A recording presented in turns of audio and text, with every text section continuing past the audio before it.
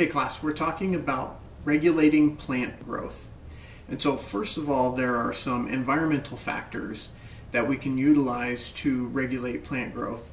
And so some of those things that we experience in the greenhouse growing situation are shady or dark greenhouse growing conditions, crowded greenhouse bench spacing.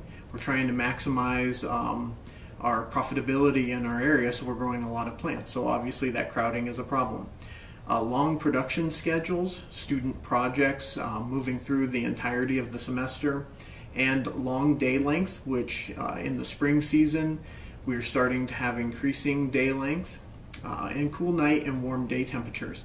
Obviously the interior of the greenhouse is regulated, but we have a wide swing this time of year. And so we can manage the greenhouse in a way to decrease stretching. Stretching is the point where the nodes between sets of leaves elongate. And so all of those things that I just mentioned will cause increased stretching of plants. We want small, compact plants that are able to grow in containers so that they can be sold to the public, and so that we can teach and educate on those plants, but we don't want to have that increased stretch, that legginess. And so that's why we're going to talk about plant growth regulators.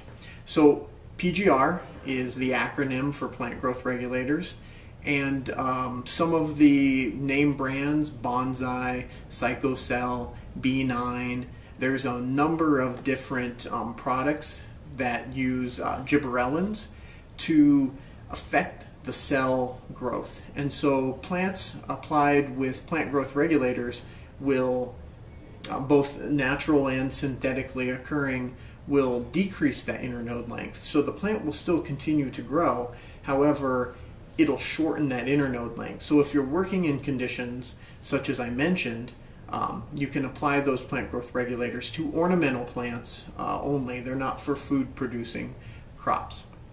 And so this is a form of growth retardant. However, as the plant keeps growing, even though it's a shorter internode length, they'll still reach a blooming stage just on a shorter, more compact plant. And when you're growing in packs or cells or small pots, you want a small, compact plant growing in there.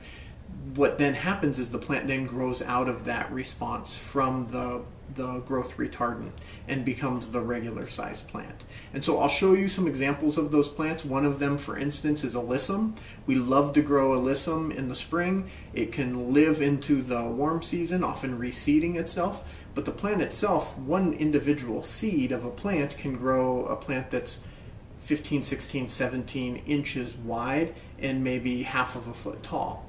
You can't really grow that plant in a pack without minimizing that growth, because I'm doing this with my hands because that foliage grows out almost like a ground cover and then has blooms on the end of it. So we direct seed that, and the plants that we direct seed will grow too big and they'll kind of flop out of the container. So if we seed those plants, let them grow to a certain size, and then use a growth regulator on them, we get that compact growth, and then we get flowers on the top of it. People can take it home, they recognize it as alyssum, and then when they plant it out, it grows out from beyond that and does this that I'm describing.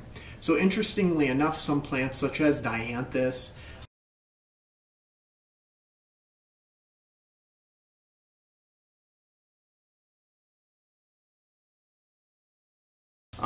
people don't recognize in the retail market, they don't recognize a dianthus plant or a carnation grown without growth regulators, because the small compact plants really show off that effects of that growth regulator. It almost looks like a different plant. And so it's interesting to play with that market, see what people know, and then kind of change that based on your growing processes, and then if needed, plant growth regulators. Let's take a look at a test that we did in our greenhouse this spring.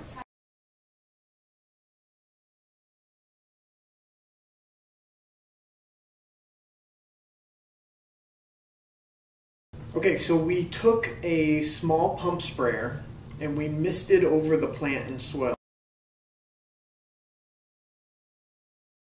We did this when the plants were young.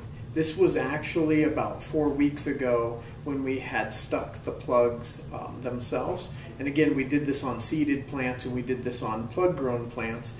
But at that period of time, the plant was only taking up, less than 50% of the cell, as you'll see in the pictures. So we missed it over the top, and this bonsai product is absorbed both through the roots and through the foliage. So we did 3 different things.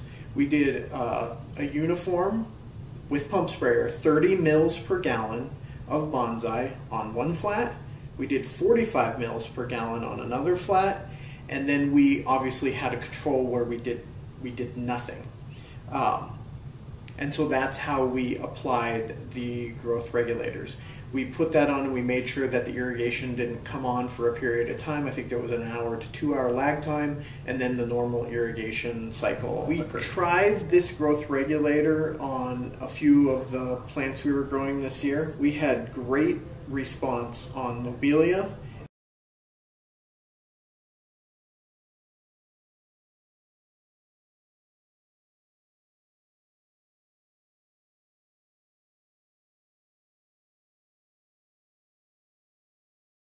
And actually the lobelia was really tight. It had the tightest response of any plant. We saw good results on alyssum.